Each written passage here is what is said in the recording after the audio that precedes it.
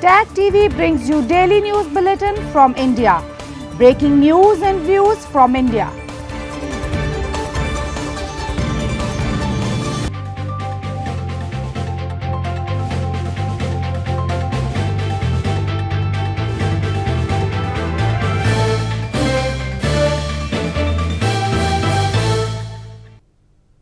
Good evening, welcome to South Asia Newsline. I am Uzma Jaffrey. Here are the top stories we are tracking for you on Friday, the 27th of March. India's central bank slashes rates to counter economic fallout due to coronavirus crisis. Afghan government selects negotiators for talks with Taliban.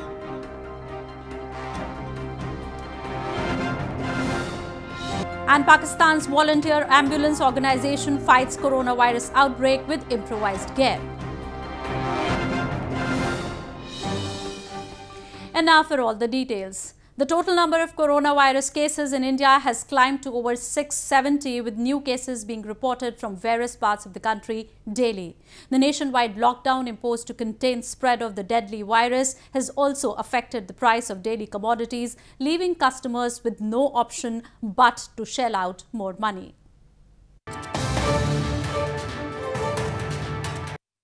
The total number of coronavirus cases in India climbed to over 670 on Friday, with reports of new cases in various parts of the country. Coronavirus has so far claimed 17 lives in India, including the latest in the country's central Madhya Pradesh province on Thursday. Amid a 21-day lockdown to tackle coronavirus spread is in place across the country, prices of essential commodities have surged as supplies in markets have been hit.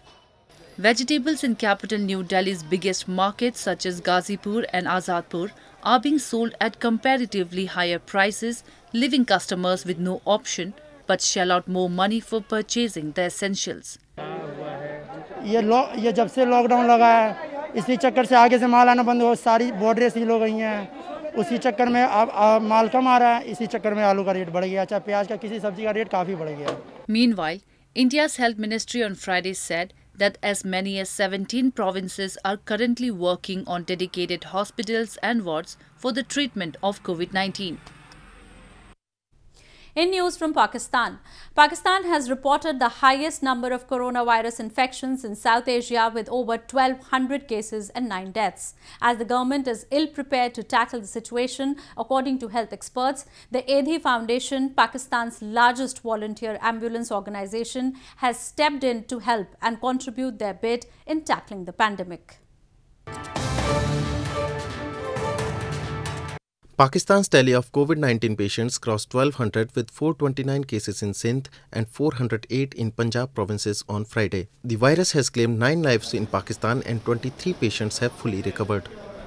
Meanwhile, despite the lack of proper gear and equipment in the market, volunteer and staff at Pakistan's largest volunteer ambulance organization, the Edhi Foundation, founded in 1951, say they are making do just fine in their battle against the coronavirus. Using makeshift personal protective equipments made from raincoats and other improvised gear, the foundation has been working around the clock to handle suspected or confirmed coronavirus cases.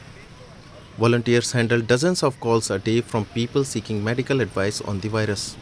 कुछ चीज़ों में हमने compromise किया है क्योंकि market में है नहीं चीज़ें, और जो अल्टरनेटिव चीज़ मिल रही हैं, ये फुल एप्रन जो है वो मार्केट में कम है, हमने वो भी लेके रखे हुए, डिस्पोजेबल भी लेके रखे हुए, हमने प्लास्टिक के भी ले लिए हैं, उसके इक्वलेंट उससे मिलती जुलती, ताकि जो है वो कॉन्टैक्ट्स को से बचा जा सके, और उसको डिसइंफेक्ट भी कर रहे हैं हम जो है जैसे ही वो इस्तेमाल हो जाता है वो रीयूजेबल है, उसको हम स्प्रे कर देते हैं ताकि जो भी इन्फेक्शन या कंटामिनेशन है वो ख़त्म हो जाए. Much of the country is already under a lockdown as part of sweeping measures to prevent the spread of the virus. However, earlier Pakistan's Prime Minister Imran Khan categorically ruled out lockdown owing to the economic situation and urged citizens to self-quarantine. Moving on. Residents in Pakistan-administered Kashmir have opposed Islamabad's attempt to set up quarantine centers and shift coronavirus-positive patients in the region, which has a crumbling health infrastructure. People fear that the move might trigger a local outbreak.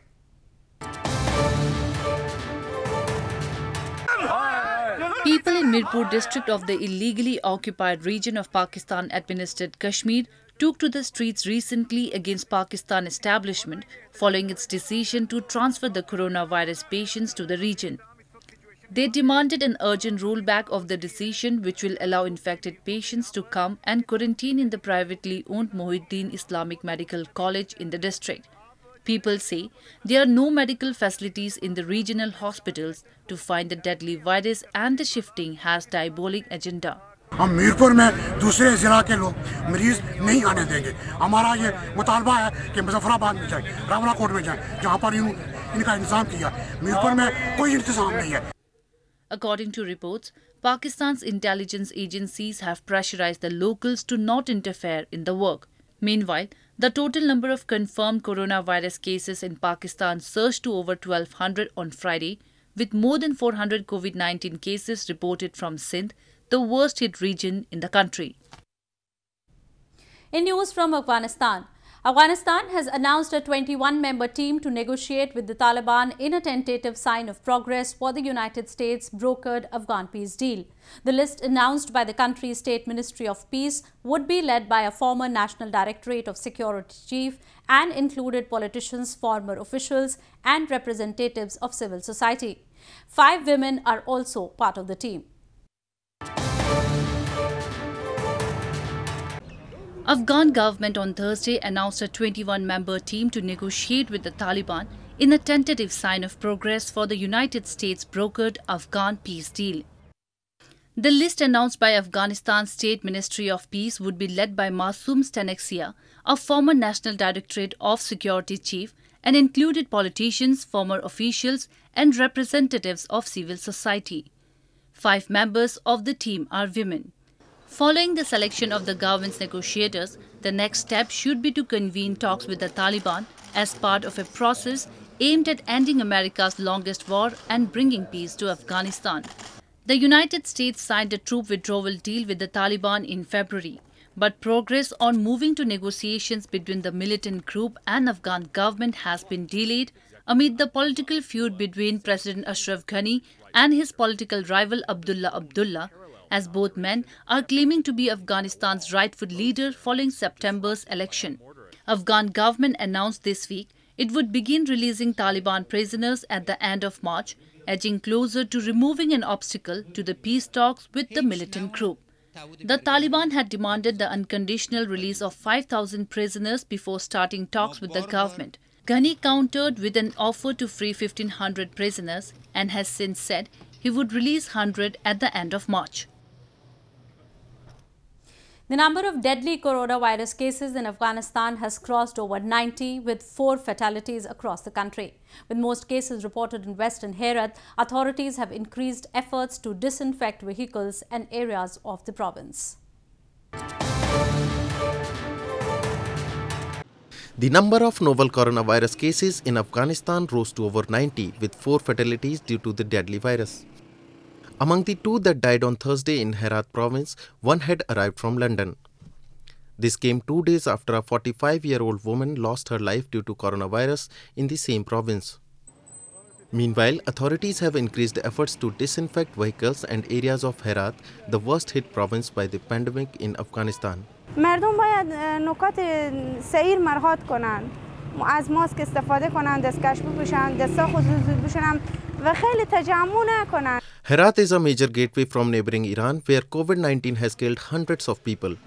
In recent weeks, the return of tens of thousands of Afghans from Iran has also increased the risk of possible coronavirus spread in Afghanistan. Nepal Prime Minister KP Sharma Oli was admitted to the Tribhuvan University Teaching Hospital following an increased heart rate on late Thursday evening. Oli's physician, Dr. Dibya Singh, confirmed that the Prime Minister has been kept under observation at Manmohan Cardiothoracic Vascular and Transplant Center, a part of the hospital. Nepali Prime Minister earlier this month underwent a retransplant surgery of his renal, which stopped functioning last year. Oli's niece had donated her kidney to the Prime Minister then. Moving on to news from Sri Lanka. Island nation Sri Lanka is on a lockdown to combat the spread of deadly coronavirus cases in the country as the world battles COVID-19. State agencies and private sector companies have mobilized to deliver essential food and medicine to residents in the highly populated Western province amid the lockdown. In Sri Lanka, state agencies and private sector companies have mobilized to deliver essential food and medicine to residents in highly populated Western province amid an indefinite lockdown to combat the spread of coronavirus. The effort was wide-ranging, including Buddhist priests, motorcycle delivery drivers, a bakery and pharmacy, although pharmacies are being kept open during a 24-hour curfew. The 3 districts of the province, which includes capital Colombo, have been identified as hotspots for the virus. The curfew affects 5.8 million of the 22 million people who live on the island. Meanwhile, Sri Lankan President Gotabaya Rajapaksa has appointed a presidential task force to maintain the civilian life without any hindrance amid the COVID-19 pandemic. The presidential task force was appointed to direct, coordinate and monitor the delivery of continuous services for the sustenance of overall community life, including the supply of food provisions produced in rural areas and producers direct to consumers giving priority. Sri Lanka has 102 confirmed cases of the virus with no deaths. However, a Sri Lankan national living in Switzerland has died on March 25th due to the coronavirus infection. India on Friday slashed interest rates following other central banks in an emergency move to counter economic fallout from fast-spreading coronavirus. The Reserve Bank of India has also ordered all financial institutions to allow a 3-month moratorium for all term loans in light of the COVID-19 outbreak and the nationwide lockdown. The Reserve Bank of India or RBI slashed interest rates on Friday following other central banks in an emergency move to counter economic fallout from fast-spreading coronavirus. RBI Governor Shaktikanta Das in a media brief announced they are maintaining the accommodative stance and would maintain the position as long as necessary to revive the growth while ensuring inflation remained within the target. Das also permitted banks to provide a 3-month moratorium on all term loans and said it stands ready to provide necessary liquidity and take all measures essential to preserve financial stability in the domestic economy.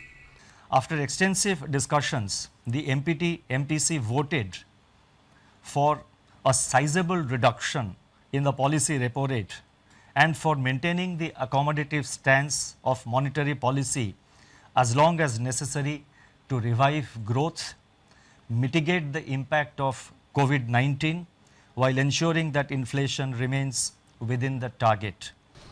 This was the first time in 5 years that the RBI had acted outside the scheduled dates for policy meetings. The last time RBI cut rates in an out-of-turn move was in March 2015 following a budget announcement.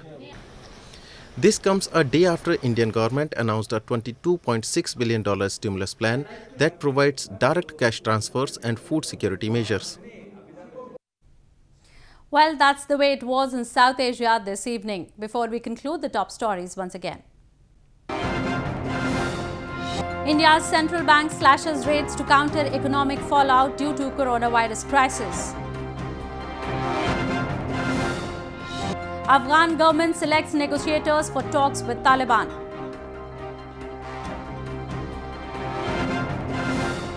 And Pakistan's volunteer ambulance organization fights coronavirus outbreak with improvised gear.